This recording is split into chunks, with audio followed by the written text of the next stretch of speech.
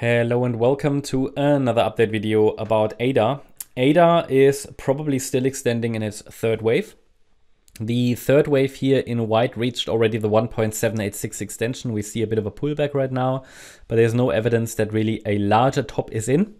So I've made a small adjustment today to the chart. So far we haven't had any strong confirmation that a top is in place. We haven't had any invalidation or anything. No. As long as it's a three-wave move up, however, there is still a significant risk that this is just an ABC structure and could just fail again, right? In one more extension here of wave 2 to the downside. So that's why we're tracking these microstructures and the parameters. We need that 5-wave move, and I'm adjusting the relevant support levels along the way. They have been holding since we put that local low in place here in this smaller degree wave 2 on the 8th of July. So we have this initial 1-2 setup, and then the third wave is likely still extending. It reached already ideal targets for the third wave. It's not overextended, it's not unusually extended.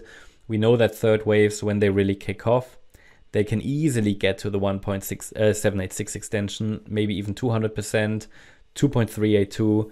No, and then we talk about 46, 49 cents, not unusual.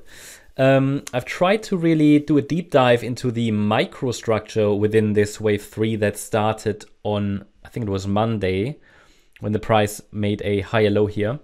And I mean, for me, it actually counts best with one more high in this third wave before a fourth wave starts, and then we can get still one more high in wave 5.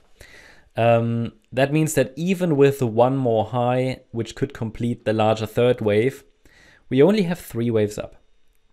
But because the third wave is strong enough and has reached ideal targets already, I would consider it a viable third wave. Well, that means that we can definitely watch for wave 4 support. So if a larger pullback occurs, there are some parameters we can watch for support, and as long as they hold, one more high could happen in this 5th wave. If you're wondering why those 5 waves up are so important, then let's take a look at our Discord server.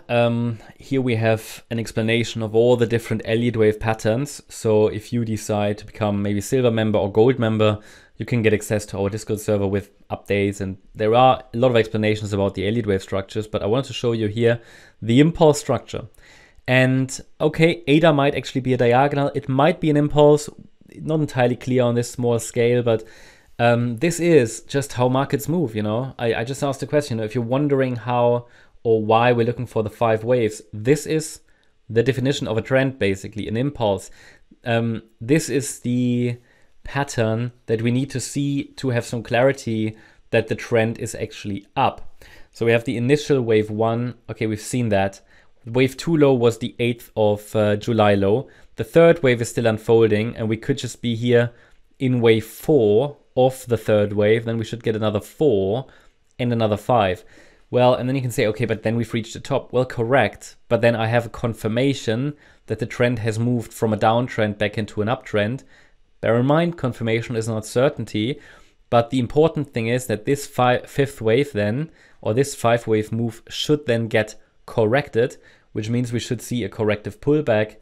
Not sure if I find that now. Okay, don't worry. But yeah, we should see that. One more try. Anyway, this is one of these pullbacks, like an ABC correction, right?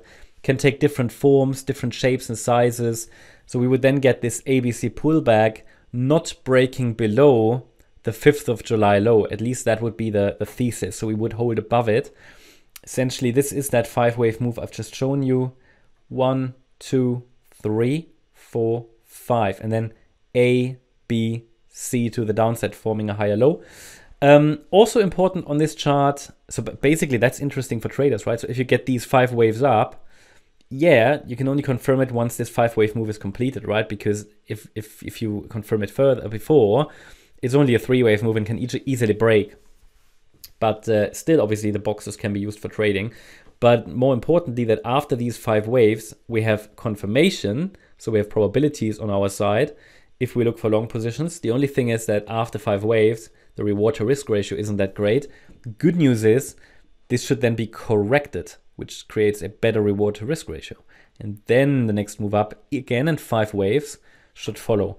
So that's how it typically works. Obviously in the real world, these patterns are sometimes a bit more distorted. And if you look at the micro support area here, so it's between 39.9 and 42.3 cents. As long as we're holding it, I consider this as a 4th wave in a larger 3rd wave. Breaking below 39.9 cents could indicate we're already in the larger 4th wave. In addition, we were watching these trend lines. The first one broke. We reached the second trend line. This is acting as resistance. Breaking above this trend line could send us up to 49.2 cents roughly. That's my update about ADA. Hope you liked the update. If you did, please hit the like button, leave a comment and subscribe. And if you really like the content, then please check out the channel membership. Also make sure that you follow us on Instagram and Twitter for additional content. Thanks a lot for watching. Bye-bye.